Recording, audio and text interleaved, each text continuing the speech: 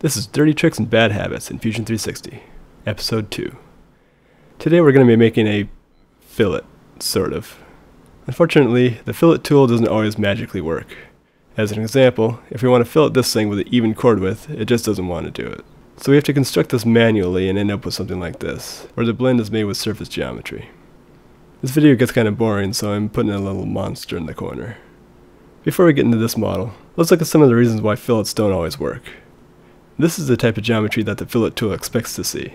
Whether it's on the inside or outside, the fillet tool has no problem. We can make this an even chord width, change this to curvature continuity so we don't get a break in the highlights, and that's all good. Now let's look at a couple that won't be so nice. For this one, the surfaces that join at this edge come to a continuous linear profile. This will fillet, but we want a chord width fillet here, which won't work because you can't fillet continuous surfaces. We'll come back to this one. Here's another example that's pretty much the same as the last one. It's just that the break terminates within the geometry. Same problem. And here's another situation that might happen, which is essentially asking the fillet to go from convex to concave. In fact, this edge is broken into two at the inflection point, so this won't work either. So let's tackle this first one. The basic idea here is that we'll trim out the area where we want the fillet to be, then construct the blend with either the loft or patch tool. There are many ways to trim this inner section, but the fastest way I've found for most cases is by using the pipe tool.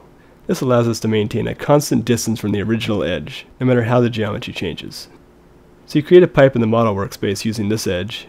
Then, to make sure this goes through the entire surface, we'll extend these faces with press pull. Now, back in our patch tools, we can use the outside of this pipe to trim the inside section of our surface. Then we can loft from one side to the other, define the continuity as curvature, and that's pretty much it.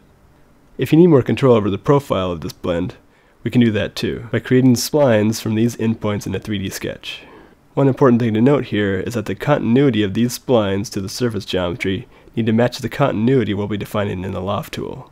For example, if you want to make a curvature continuous loft, but the spline is only defined as tangent, that's likely to cause an error. So let's say we need to have control somewhere in the middle of the profile, not just the ends. We can do that by projecting a split line, then doing the same thing with the 3D spline. If we look at the other two, they're essentially the same thing. But we can look at this one a little closer because there's something else we can do here. Because this edge terminates within the surface geometry, maybe we want our blend to stop there too. We can create a pipe as we did before, but only to where it meets the continuous surface. Extend this out by roughly the radius of the pipe, then round the end of this pipe with a fillet. Here's a quick tip for defining this precisely, while keeping the diameter of the pipe as the driver for everything. If we edit the pipe feature in the timeline and hover over the section size, it'll show a variable name for that parameter. Then we can use that parameter to help define the press pull and fillet features. For the press pull, we can use our variable divided by 2. Then I'd add another millimeter just to make sure the resulting edges are past this line after the fillet operation. Then we can do a similar thing for the rounded end. Just use our variable divided by 2. Now this will always be a full round fillet.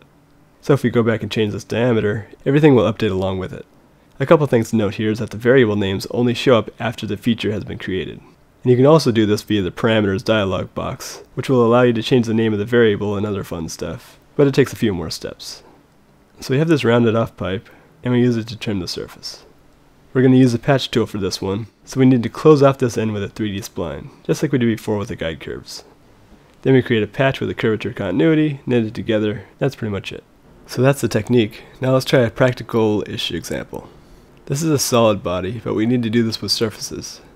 You could create split lines and simply delete faces to turn this into surface geometry, but I like to keep the main body intact as much as possible. So let's create a copy of this surface with the offset tool. This will allow us to modify the geometry if necessary and not mess up the original. So we have this surface. We can use an overbuild approach here, so we start by extending the surface we just copied. This will make it easy to join back with the main body. Let's make a pipe, trim the inside. Now this is a gap we need to blend.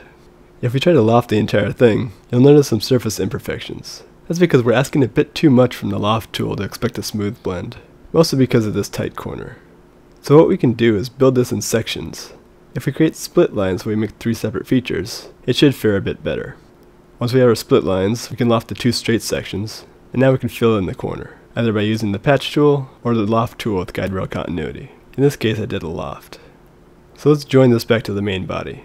The easiest way to do this is with the replace face command, but let's do this the hard way just in case. We can use the same pipe as before to create split lines on our solid body. Delete the faces we don't need. Now we can use the boundary fill tool to turn this back into a solid body. But let's do that the hard way too. We can use the trim tool to trim away the excess from our surface bodies, then stitch everything back together into a solid. And that's it.